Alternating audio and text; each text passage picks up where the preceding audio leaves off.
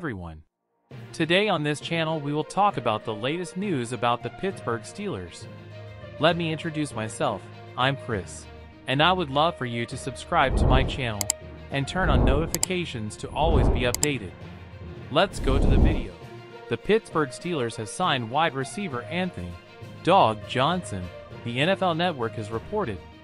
The 25-year-old is a big, physical receiver who played for the University at Buffalo in college and was previously signed by the Houston Texans as an undrafted free agent after the 2019 draft.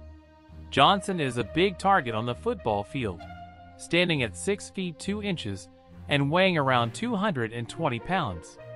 He has impressive catching skills in the air and is capable of fighting for the ball in one-on-one coverage situations. During his college career at Buffalo, Johnson amassed 2,367 receiving yards and 25 touchdowns. In addition, he proved to be an excellent blocker, which is a very important skill for a wide receiver in the Steelers' offense. With the addition of Johnson, the Steelers hope to have more depth in their wide receiver group. The team lost veteran receiver Juju Smith-Schuster in free agency, giving Johnson a chance to compete for a spot in the starting lineup and contribute to the Steelers' passing game next season.